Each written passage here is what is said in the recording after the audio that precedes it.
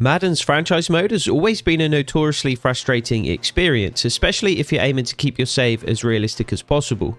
Franchise quarterbacks always end up in free agency, trade packages rarely reflect real-life trades, and EA still haven't managed to figure out a true distinction between edge rushers and outside linebackers. And while some of this is ultimately out of our control, fortunately there are certain settings you can adjust to keep your franchise mode as realistic as possible, and I'll be going over those in this video. One thing to note before we get started is that I have a second video on the channel dedicated to my realistic slider set, and it's best to use these settings and sliders in tandem, so be sure to check out that video, which I'll link at the end of this one.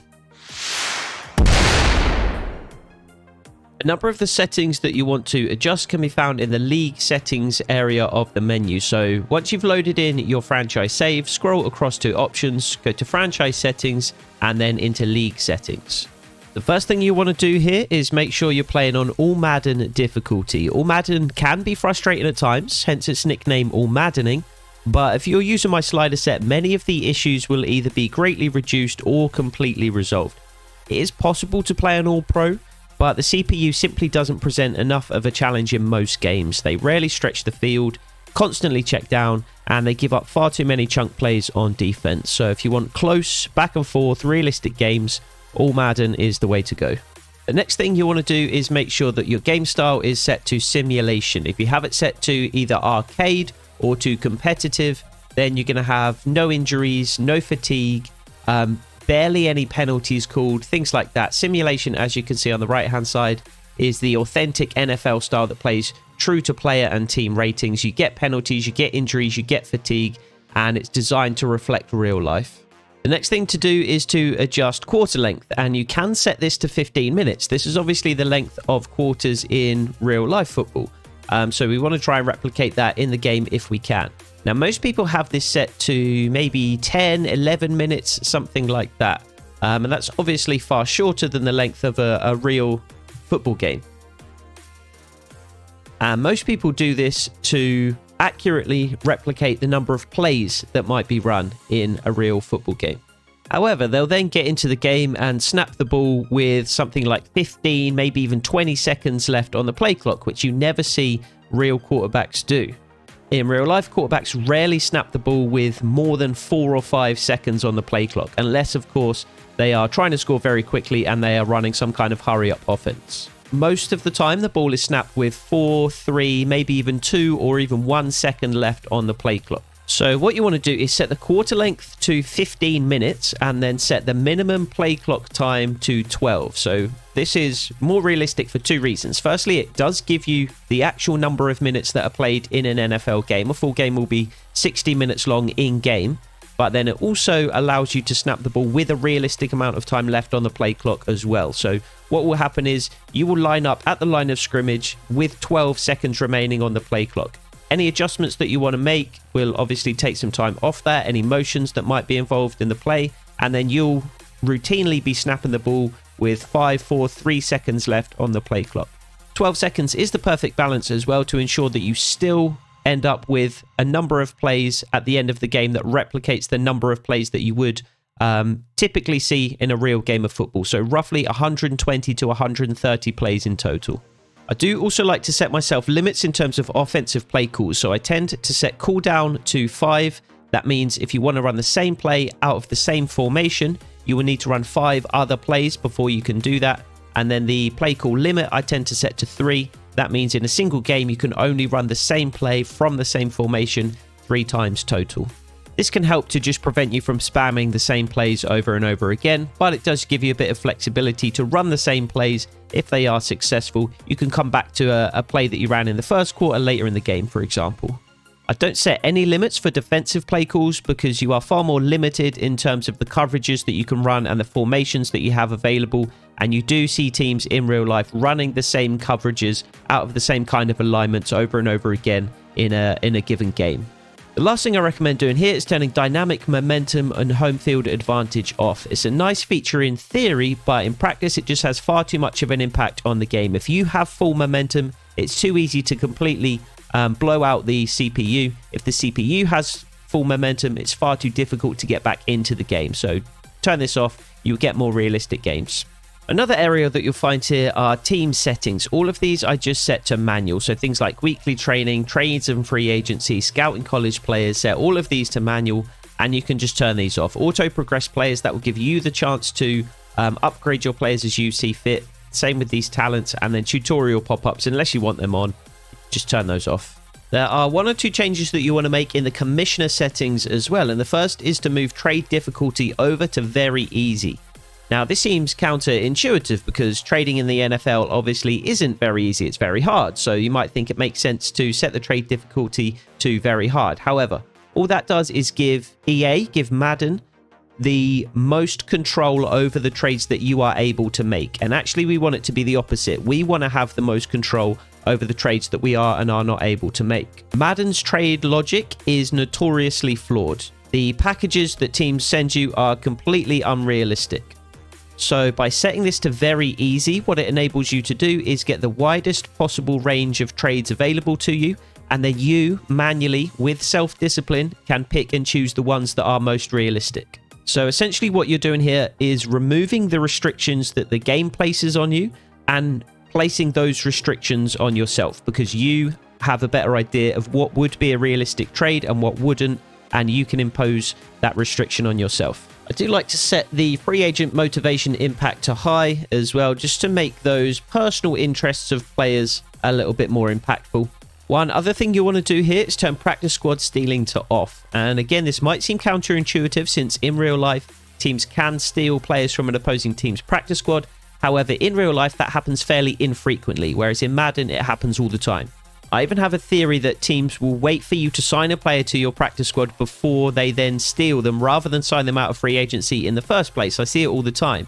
There'll be a player sitting in free agency that is accessible, is available to the CPU teams, and they will remain in free agency. CPU teams won't sign them. However, as soon as you put them on your practice squad, you will then in the following week get a notification that they've been stolen. So to prevent that from happening and to actually be able to have a practice squad of 10 players that you do want to try and develop and potentially be on your roster next season, turn this to off.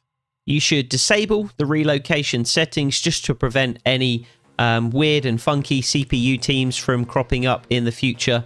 And then the last thing I do here is to move the staff talent cost modifier over to slower. So this will just slow down the pace with which you can accrue staff points, and it will just give you a bit more of an in-depth kind of longer-term team building process. There is an argument for turning progressive fatigue off just to prevent players from leaving the game for too long, especially late in the season, but I do think it's realistic to leave this on so that your players carry over their fatigue from week to week. This forces you to manage their reps a little bit more stringently, a little bit more strictly in games. It does force you to manage their practice reps as well. Maybe you want to set them, to a much easier, a much less taxing training and practice program.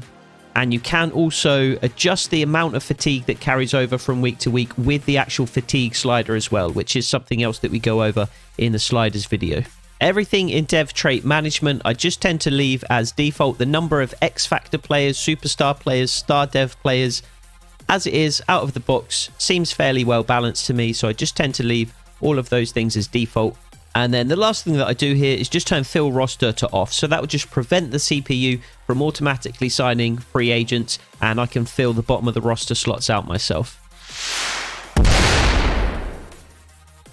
The next area of the menus that you want to go to is back to the options and franchise settings, but you want to go down to XP sliders. So these are the sliders that adjust basically how quickly players gain XP. The more you move the slider to the right, the faster they will gain XP and the faster that they will develop. The more that you move the sliders to the left, the slower that they'll gain XP and the longer it will take them to develop and, move up in terms of overall. For some positions, you do need to give them a slight bump so that they progress a little bit quicker. But for the vast majority of positions, you're either going to be leaving this default or even dialing it back slightly to slow down ever so slightly how quickly they progress. I actually use Mr. Hurricane's XP sliders, so I'll put a link to his video breaking down the thought process that goes into each of these sliders in the description, and you can go and watch that. But for the purposes of this video, I'll just go through each of the slider values. So you want quarterbacks set to 60, halfbacks can remain at 100, tight ends at 64, the same for wide receivers, Fullbacks you want to bump to 120, and then you can leave tackles, guards, and centers all at default. The same for defensive ends, defensive tackles, middle linebackers, outside linebackers, all can remain at 100. Cornerbacks you want to bring back to 84, along with free safeties and strong safeties, and then kickers and punters can also remain default. The next set of sliders that you see will determine how quickly a player will progress according to their age rather than their position. So again, you can check out that Mr. Hurricane video if you want an in-depth description of why these sliders are where they are, but just for the purposes of this video, you're going to want to set players to 120 if they are 20, 21, 22, 23 or 24 years of age. 25 should be 110, 26 can be 100, and then you want to progressively go down through the late 20s to early 30s, 90, 80, 70, down to 50, 40, 30 if you're 32 or 33, and then down to 20 for 34 and 35-year-olds. You then also get a corresponding set of sliders for how quickly a player will regress, so how quickly they'll get worse depending on their position and then again on their age. So this time you want quarterbacks at 140, running backs at 180, 110 for tight ends, 170 for wide receivers, 110 for fullbacks, 130 for tackles, guards, and centers. Also for defensive ends and defensive tackles, the same for middle linebackers and outside linebackers, and then 140 for all your defensive backs. 100 again, just default for kickers and punters. In terms of age regression, this one starts at 26 and everybody can remain default until you get to 33 years old, and you want to give them a slight bump to 110. The same for 34, and then 35 plus year olds will be at 120. There are a couple more settings that you will want to change, and again you want to navigate to a different menu for this. So again you want options, but this time you want to scroll down not to franchise settings but to user settings. Here you want to go into the game options. So the first setting that you're presented with here is the coin toss, and you want to set this to receive. This is another option that's going to seem counterintuitive at first because the best option is to kick. You want the ball after the halftime break, and that's what you see in real life football. Almost always, if a team wins the toss, they will defer to the second half. They'll kick to the other team in the first half. However, for some reason, the CPU team is set to always receive. So if you set this to kick, you will be receiving the ball in the second half, no matter who wins the coin toss. If you win the toss, you'll be kicking to the CPU team since that's the option that you chose. However, if the CPU win the coin toss, they elect to receive. So you'll still be kicking to them at the beginning of the game, even if they win the toss. So what ends up happening is you kick to the CPU team in the first half 100% of the time, which obviously isn't realistic. So if you do want variation in terms of who kicks and who receives at the beginning of the game, what you need to do is set to receive. So then whoever wins the coin toss will elect to receive, and then you'll get a bit of variation in terms of who gets the ball at the beginning of the first and who gets the ball at the beginning of the second half. The other thing that I would recommend doing in these settings is changing the passing type to classic. This is ultimately personal preference. You can absolutely set it to placement and power, placement and accuracy.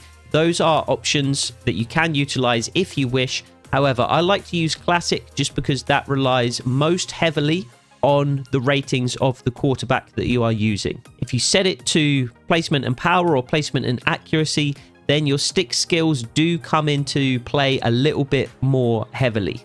And you can very much make up for a bad quarterback in terms of your own skill in the game. Whereas leaving it to classic does mean that you're relying far more on the ratings of the quarterback to get the ball where it needs to be, and you're a bit more limited in terms of how much you can improve the play of a bad quarterback. So as I said, ultimately personal preference. If you want to utilize your stick skills a little bit more, then feel free to change this, but I think classic is the most realistic option. All of these gameplay helpers I tend to turn on as well. These just help to smooth out certain elements of wonkiness that might come into play if you turn these off. Things like getting out of position when the ball is in the air, or completely whiffing on a tackle because the angle of the camera was slightly off, or your player was bumped off of his pursuit angle slightly by an opposing player. Turning these on just helps to smooth those kinds of things out, and again ensure things remain a bit more realistic. The final thing you want to do to try and get your franchise save a little bit more realistic is increase the frequency that players come in and out of the game, and you can do that via the auto subs. So these can be found in the main menu, but within your franchise save, you can find them in the manage staff option and then scroll down to auto subs. So what these sliders do is change how frequently players will be substituted in and out during the game. Now, some positions, obviously, you don't want to substitute at any point during the game. Quarterback being the obvious option, but then also your offensive line. You generally want your strongest 5 offensive linemen in throughout the entire game. You don't want to be rotating them. However, running backs come in and out of the game all the time. So do wide receivers, tight ends, that sort of thing. So these sliders should encourage a few more substitutions during the game. Your starting running back will come out for a couple of plays. Your backup running back will come in and relieve the load a little bit for your starter. Now, these sliders are notoriously temperamental. They are difficult to actually get the game to implement these and actually carry out the substitutions in the game, but if you're going to see results on the field, these are the sliders that you should use to see them. These sliders do also pair again with the fatigue slider, which I will touch on in the slider video itself. So quarterback should be set to 0 and 1, so 0 substitute out, 1 substitute in. Running back should be 96 and 100. Wide receivers should be 89 and 90. Fullbacks and tight ends should be 79 and 80. And then offensive line 0 and 1. If you scroll across to the defensive side as well, the same applies. You want defensive tackles set at 88 and 91. Defensive ends set at 88 and 90. Linebackers 85 and 86. Cornerbacks 84 and 85. And then safeties set to 85 and 86. So there you have it, all the settings that you need to change in order to get your franchise save as realistic as possible.